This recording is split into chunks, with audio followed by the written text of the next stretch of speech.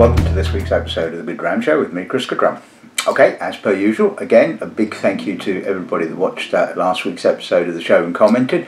I think by and large it seemed to go down pretty well, and yeah, I thought it was a pretty interesting episode. But then all the episodes of the show are interesting, aren't they, really? Well, I like to think so anyway.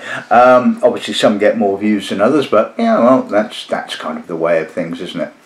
Anyway, so on to this week's episode of the show. I thought it was about time to do some Irish whiskey again, and specifically blended Irish whiskey. And I rummaged around in the box of samples for last year's World Whisky Awards, and because I tasted blended Irish in the first round, and these are not all from that. I mean, there were a couple of bottlings from Tullamore Dew, which I haven't included in today's tasting because I've kind of set them aside for a future episode of the show. So basically what I've got is 5 samples from the World Whisky Awards, and one which I got sent a fair old time ago, actually 2017, would you believe it, you know, the Feckin Irish Whiskey, which incidentally is the title for this week's episode of the show. God, I'm getting really good at this naming episodes of the show before I actually film them. So yeah, today's episode of the show is called Feckin Irish Whiskey. Anyway, I'm sure that might upset a few people, you know, and it's kind of, I suppose, one of the reasons why I didn't kind of decide to stock it at the time. You know, I mean, to me it's funny, you know, it's a bit of a laugh, it's humorous, but I'm sure there are some people that probably just get offended by it, take it in the wrong way, and you know, that was, yeah, it wasn't the whole reason for not going ahead and putting it on the shelf, you know, but that was part of the reason. And you know, these things you, as a retailer, you kind of have to take into consideration. But anyway, so yeah, Irish whiskey. Really, I love Irish whiskey, and I found out a few days ago that the first whiskey is being bottled by the Waterford distillery, and I'm really looking forward to trying that. I mean, I hope some samples will be forthcoming in due course. Certainly Mark has promised me some samples, and I've got 2 samples left over from new make that he showed me sort of some time ago. Oh, that's probably about a year or 2 ago now, and again I've had them set aside waiting for the opportunity to sort of do something with them, and that's often the issue that I have with receiving samples, is that I want to use them in episodes of the show, but it's trying to find how to use them, if you see what I mean. So sometimes they end up sitting aside for quite some period of time until I've either got enough from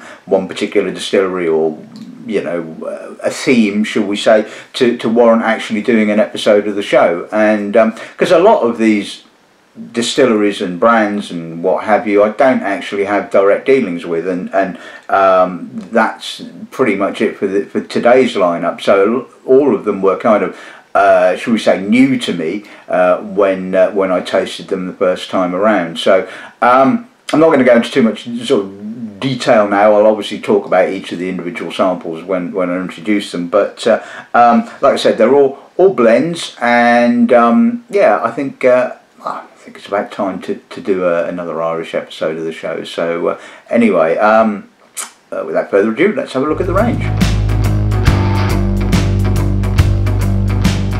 Right, okay, so with a fairly diverse array of samples, I thought the easiest way of doing it is we'll do it in ABV. So we're starting with the 40% bottling, which is the Feckin Irish Whiskey. I mean, yeah, anyway, name aside, this is a blend of various Irish whiskies. I'm assuming it's a blended malt. I probably should have looked it up before I started. I know all the rest are blends, i.e. a blend of malt and grain, but I didn't look this one up. Oh, anyway, so I believe it's produced by the, now here we go, because we're doing an Irish episode of the show, lots of Irish words which I'm going to absolutely mangle. So if you are in Ireland and you are watching this, I do apologise for mispronouncing these names. So I believe it's produced at the Eschneville distillery, and it's a blend of their spirit and coulis. So 40%, you know, we'll see. That's a good starting point. Now, the second bottling we'll be looking at, just checking that, yes, it is indeed the Slane Irish Whiskey. Again, bottled at 40%. This is a brand owned by Brown Forman, and this particular bottling was the second release in what they call their Slane Castle Whiskey brand. Oh, lovely marketing guff, here we go. It's triple casked whiskey. Oh dear God. I mean, alright, yes, alright, it is been aged in 3 different types of casks, so yes, you could call it triple cask whiskey, but you know, it's a bit meaningless really, that term. Anyway, it's apparently been aged in a variety of virgin American oak, seasoned bourbon cask. Why didn't you just say ex-bourbon casks, you know? Anyway, and ex-Oloroso sherry. So yeah, it's fairly darkish in colour, probably a fair degree of Oloroso in that. Can't remember what it retails for, but anyway, so that is bottling number 2. Bottling number 3 that we'll be looking at is the Wild Geese limited edition 4th Centennial. Bottle of 43%. God, that's a mouthful, isn't it? So this is a blend of double distilled malt and grain, again from coulis, and it's bottled for the Avalon Group. Now, again, whenever I seem to do Irish whiskey, we always have the conversation about sourced spirit, etc., etc. But I think Avalon have certainly been going for a number of years. I mean, I certainly remember tasting an early bottling of the Wild Geese. Ooh, early 2000s, I would imagine. So it's quite an established brand as far as I'm aware. Bottling number 4 is called the Whistler Irish Whiskey, Oloroso finish, 43%. Now this is produced by a distillery called the Boan Distillery. Apologies again if I've just murdered that word. So it's sourced spirit. I don't believe the distillery has actually been built, or if it has been, it's not in production yet. I'm not entirely sure. So it's triple distilled malt with grain, separately matured in ex-bourbon and finished for 9 months in ex-Oloroso. So again, judicious use of sherry, could be interesting. Hopefully it won't blanket the spirit completely, so could be interesting. The penultimate bottling is called the Roe & Co. Blended Whiskey, bottled at 45%. Now, this is a brand owned by Diageo. Back in 2014, Diageo decided to offload Bushmills, their one and only Irish distillery, and they effectively swapped it with a Mexican company called Casa Cuervo for the final 50% of the Don Julio tequila range. Well, yeah, I know that tequila is becoming big, but I mean, back then I didn't think it was quite such a sort of a big deal. I mean, you know, it was all bloody gins at the time, shall we say, and allegedly it was just purely money. According to what I read, in 2013, Bushmills made Diageo somewhere in the region of £57 million, which is not a shabby amount, but sales of Don Julio tequila were 105 million. So yeah, I suppose seems like a logical bit of business, I guess. But you know, would you want to swap, you know, a distillery like Bushmills, you know, allegedly I think one of the oldest, if not the oldest Irish whiskey distillery, for tequila brand?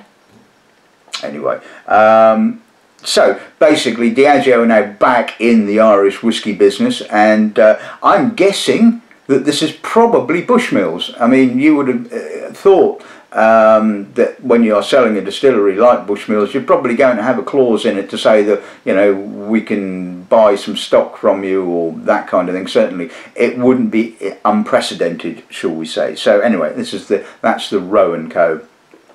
And the last bottling we'll be looking at is called the legendary Silkie Irish Whiskey, bottled at 46%. Now this is again sourced spirit from, now this is a Celtic name, the name of this distillery, which I'm sure I'm going to get wrong, Silab Layag. Oh God, no, that doesn't sound right at all. But anyway, that's that's as best I can do with the name of that distillery. So it's apparently a blend of double distilled, triple distilled, peated malt and grain whiskey. I don't know the source. It doesn't say. Or certainly I couldn't find the source of the spirits, but it's going to be, well, one of the usual 2 or 3, isn't it, really? Now, again, I don't know anything about the distillery itself, but apparently the Silkie, or the mythology around Silkies they were called the Seal people in the mythology, I believe, not only pertain to sort of Ireland, but also the north and west coast of Scotland and the Orkneys. And allegedly in the Orkneys they were believed to be the souls of the drowned, who were apparently allowed one night a year they were allowed to sort of reassume human form and visit wherever they used to live, that kind of thing. So yeah, okay, well, I mean, I've got no issue with plundering mythology for your brand names. I mean, you know, look at Highland Park, for God's sake, you know, they incessantly do it. So but there you go. Anyway, so, but the thing, as we well know, packaging, frippery, mythology, all that is completely inconsequential in reality, because it's the juice in the bottle that counts. And so let's make a start on tasting said juice.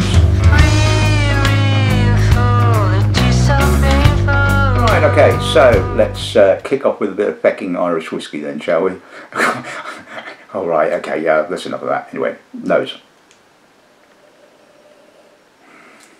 It's Irish whiskey. It's pleasantly honeyed. It's soft. There's a little bit of esteriness, a bit of banana, toffee. There's a nip to it, which would seem to imply there's maybe some grain spirit in there, or if it's not grain spirit, it's certainly going to be young malt. I mean, it's pleasant. I mean, there's no off notes, there's nothing wrong with it. I don't think it retails for a huge amount of money, and you could argue it is pretty much a textbook Irish whiskey. A little bit of coffee possibly coming through from the oak now, a little bit of vanilla. Pleasant enough, it has to be said. See what the pulse like.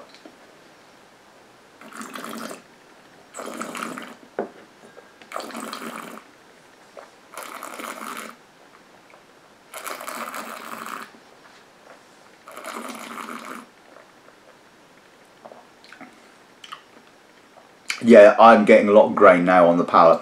That sort of nippy, slightly dried fruit graininess. It's a little bit of malt underneath it. It's quite soft. There's some pleasant honeyed notes, a bit of banana, a bit of apricot. It's pretty simple stuff. It's a bit short. There's no real length to it. There's a little bit of vanilla and a little bit of spice on the finish. I mean, it's perfectly acceptable whiskey in my opinion. It's not going to set your heart racing or your pants on fire, you know, but, you know, it's perfectly acceptable.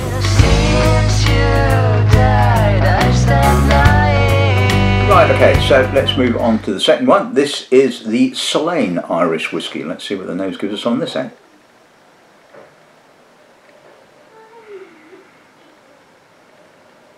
Well, I can't get any spirit. I'm just getting an absolute nose full of oak. I'm getting lots of vanilla, lots of toasty oak, charred oak, a little bit of spicy sherry. It's just sort of just oak. I mean, and frankly, it's quite dull, really. I mean, it's, again, quality-wise, nothing wrong with it. No off notes, no mustiness or fustiness. I mean, you wouldn't expect that from Diageo. oh, sorry, Brown-Forman. But really, you wouldn't have known this is an Irish whiskey. I mean, there's no discernible spirit character. Like I said, it is pretty much all oak. I'm even getting a sort of a rye-like sort of feel coming through as well. See what the bell's like.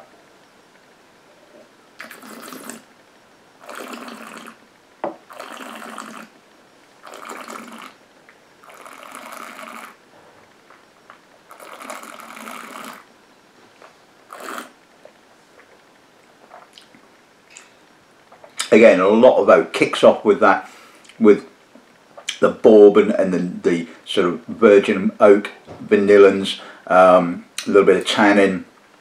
Alright, mid-palate, yes, a little bit more spirit character, a little bit of that kind of soft apricot and sort of slightly estery fruit, and then the sherry coming through on the finish. It's a bit short, there's a little bit of bitterness in the finish, nothing to get really bent out of shape about, a bit of toffee, but again, you know, it's really quite dull. I mean, you know, it's a pleasant whiskey, but again, I wouldn't have picked it as an Irish whiskey. You know, the only sort of, because I know, I suppose it's because I know it's an Irish whiskey, I'm kind of searching for the Irish whiskey character, which does sort of come through on the middle, but it's all brief before the oak, before the sherry kind of comes wading in, you know, and frankly, you know, as a product, as a whiskey, it's perfectly acceptable. It's, like I said, it's absolutely fine. There's nothing wrong with it, but it's frankly really quite dull at the end of the day.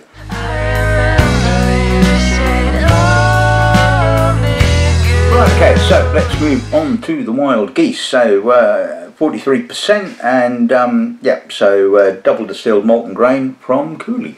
See what the nose gives us. That's a bit of an interesting nose. There's a slight Riesling-y, petrol-y note, and I remember when I sort of tasted this blind for the World Whisky Awards, that was certainly a note that I put down. I thought this actually might be some kind of funky Riesling wine finish, but obviously not. I mean, it's got character, it's got complexity, it's got sort of barley, macerated apricot, tangerine, touch of orange, and it's got that, it just has that late harvested honey note, and it just smells like it's been finished in a Riesling cask, or casks I should say. It is unusual, intriguing. I mean, I love Riesling, and I love whiskies that have been finished in Riesling. I mean, you know, you probably remember the Morrison Mackay, the strictly limited Feckin that was finished in Riesling. I mean, wow, you know, and how many times are you going to get me to say wow about a Feckin? But yeah, so interesting, really interesting nose, it has to be said. See what the power's like.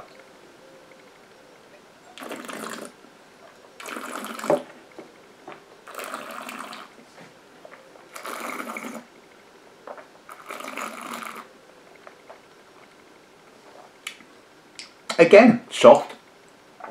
Feels like it has some maturity at work there. There's a sort of macerated, mature-ish kind of fruit. Again, there's that Riesling-ish, petrol-y kind of note. Honey. And then that wininess just kind of lingers right through to the finish. I mean, it's not the world's longest finish. It does kind of finish a little bit austere. I mean, you can argue there's a bit of minerality on the finish. And just a smidgen of spice, but yeah, it's an odd one, it has to be said. I quite like it in actual fact. I mean, it's different. If it hasn't had any finishing in Riesling casks, where in God's name did that sort of petrol-y kind of note come from? Possibly faints, but it doesn't feel fainty, and it feels like it's an interesting blend of younger and more mature spirits. Again, I don't know what it retails for, but yeah, you know what, I quite like that in a weird way.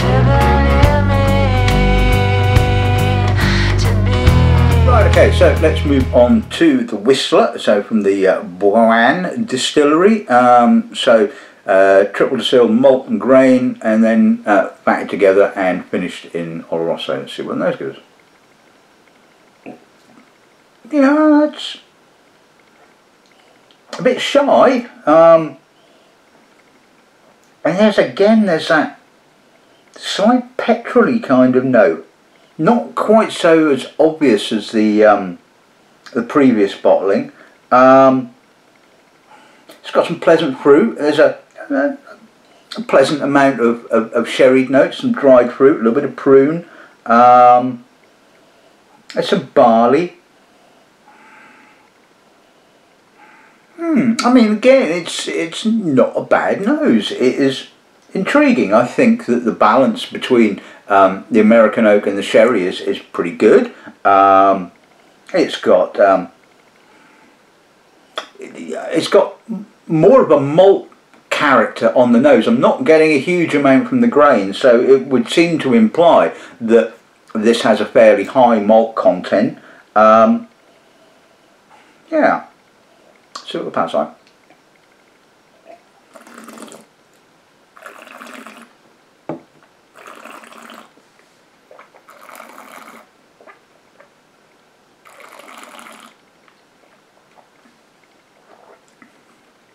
Again, soft, oily, opens up with the American oak, a bit of barley.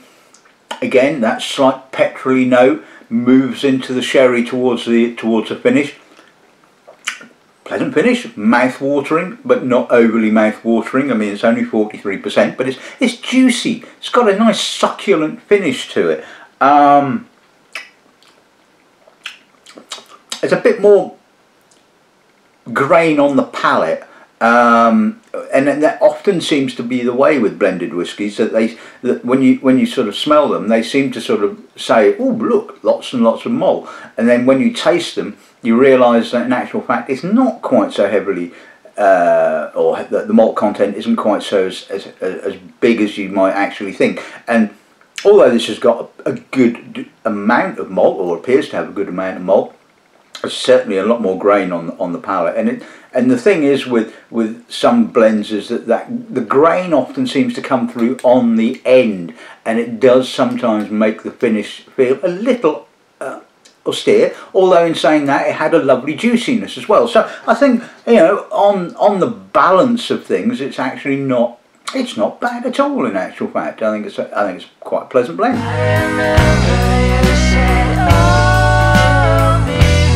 Right, okay, so let's move on to the Roe & Co. So bottled at 45%. Let's see what the nose gives us on this then, shall we?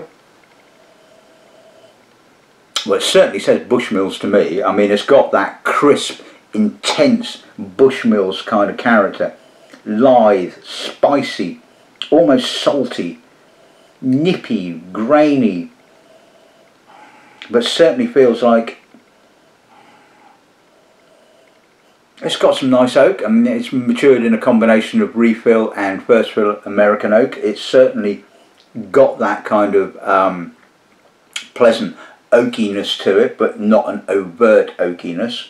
I mean, the oak does feel a touch on the chunky side. There's a touch of toffee, but I think the balance is really quite pleasant. It's got that balance between the chunkiness of the oak and the lithe crispness of both the malt and the grain. Yeah, I like that. That's impressive. I mean, you know, that's a good whiskey. It has to be said. You know, Diageo have obviously got hold of some good Bushmills for this particular bottling. It has to be said. So it does like.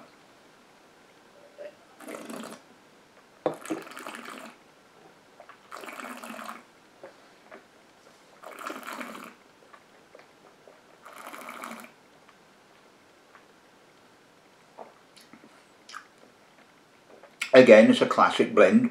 Opens up with the malt, the vanilla, a little bit of toffee, a little bit of chocolate. Grain starts to come through on the mid palate and throughout the finish. Again, it's got quite a juicy finish. You know, nice balance of that slightly austere grain and juicy malt.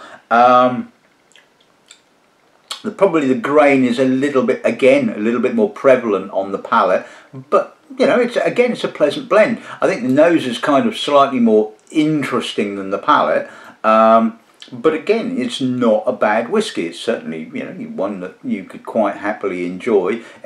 Again, like all of these, none of them are kind of like really sort of, you know, setting one's pants on fire, but they're not bad whiskies at all. And I'm guessing that, I mean, like I said, I didn't look up what these are retailing for, but I imagine they're not going to be particularly expensive. Maybe the Wild Geese bottling is probably going to be the most expensive bottling in the range, or in this range, I should say.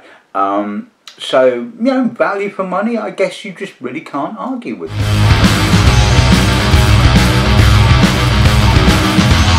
Right, and finally we're on to the legendary Silkie. Let's see what the nose gives us on this.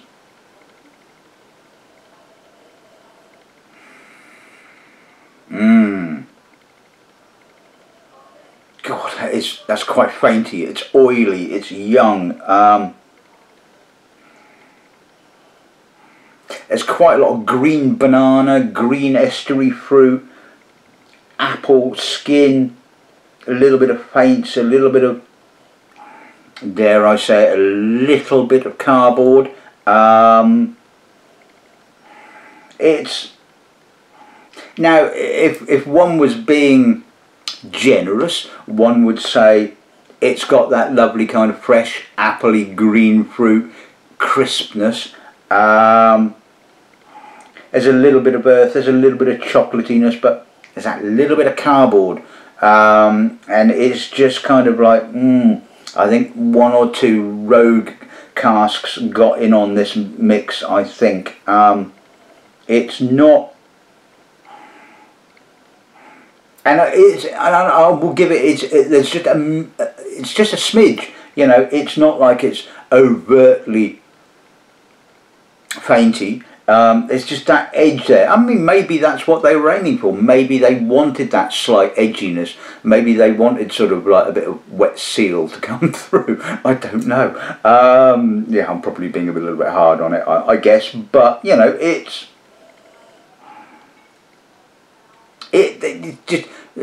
like kind of like running your nails down a blackboard, you know. It's, for some people that really grates on them, and there's that sort of slight faintiness just kind of detracts, you know. It just but aside from that, if you'd have just got rid of that, you know, it would have been a really quite sort of, you know, not overly complex, but, you know, pleasant nose. Let's see what the pal's like.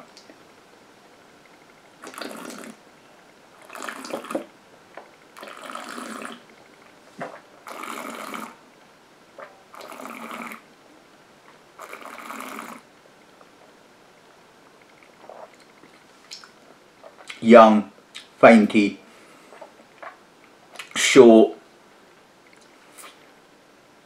I wouldn't quite say, well, it is. It's a bit boring, really, to be bluntly honest with you. When you think about what the component parts are, you've got double distilled malt, triple distilled malt, peated malt, grain, and really it doesn't, it's not greater than the sum of its parts. It's young, it's oily, there's not a huge amount of complexity. There's a little bit of earthiness, there's possibly a little bit of almost chocolate malt kind of character, but essentially it is pretty young and characterless, it has to be said. You know, it's just, I get the feeling it could have been, you know, an awful lot better than it actually is.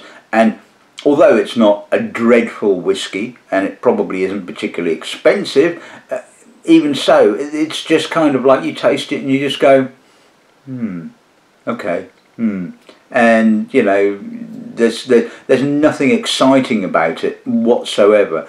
Yeah, I'm probably being overly critical of it, but in the reality, within this lineup, you know, it surely it shows up the sort of like its limitations. And I mean, I gave it, what did I give it? A 6.7 apparently, you know. And when you think about 7 out of 10 would be considered what you would say is an average whiskey, you know,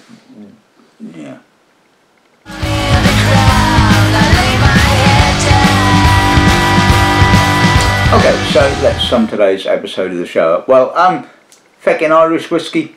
Well, it does what it says on the tin. It tastes like an Irish whiskey. It's not the most complex of whiskies on the face of the planet, but it's pleasant, and it has pretty much what you would expect and want from an Irish whiskey. I mean, it's certainly not too bad at all. The Slane, it's just kind of, it's just an oak fest at the end of the day. You know, the whiskey could have practically come from anywhere on the face of the planet in reality, because the oak was the pretty much all it tasted of, really, at the end of the day. So although the quality of the bottling wasn't bad, it's frankly quite dull. The wild geese, well, yeah, I mean, I guess that's probably the standout bottling of the day in reality. It's a bit weird, maybe. It's like I said, it comes across like it's been finished in an ex-Riesling cask, but, you know, it's interesting, you know, and what more can you ask for? The Whistler, yeah, okay, again, you know, not a bad whiskey, you know, good sort of like judicious use of Oloroso, which I like to see, it has to be said. So it's not a sherry monster. It's got some complexity, again, that slight sort of Riesling-y kind of note, which is, you know, obviously something to do with the coulis that they used. So again, not a particularly bad whiskey. The Rowan Co. Again, you know, pleasant. Not exactly earth-shattering. Probably like a lot of these blends, you know, heavier on the grain than the malt. It's all about sort of price point, as you well know, when it comes to blended whiskies. But you know, again, you know, it's not bad. It's not. Yeah, it's not bad. And finally the Silkie. I just think that was his cask selection. Personally, I think they've used the spirit they've used is too young. I mean, that is pretty much obvious from tasting it. And when you're using all these different components, different, you know, double distilled, triple distilled, etc., you know, it's got to say something. It's got to be greater than the individual components, and frankly, it wasn't. It was another fairly dull whiskey at the end of the day, and like I said, you may well think I'm being unduly harsh on it, but really, you know, there's so much whiskey about that, you know, if you're going to stand out, you've got to do something really interesting, really intriguing, and frankly, that is eminently forgettable at the end of the day, which is the way it is at the end of the day. So, like I said, I don't denigrate anybody's products and things like that, but frankly, you know, you've really got to step up to the plate if you're going to sort of stick something on the market, and you've got to sort of accept the fact that, you know, you're going to get reviewed, and some people are going to love it, some people are not going to love it so much. So it's all the fun of whiskey tasting at the end of the day. So yeah, really intriguing episode of the show. I think, you know, some stuff that, like I said, that you know, is fairly new to me. I hope you've enjoyed this week's episode of the show. All that's basically left to say, as per usual, is good afternoon or no, good morning. Whiskey before lunch. Good morning and good dramming.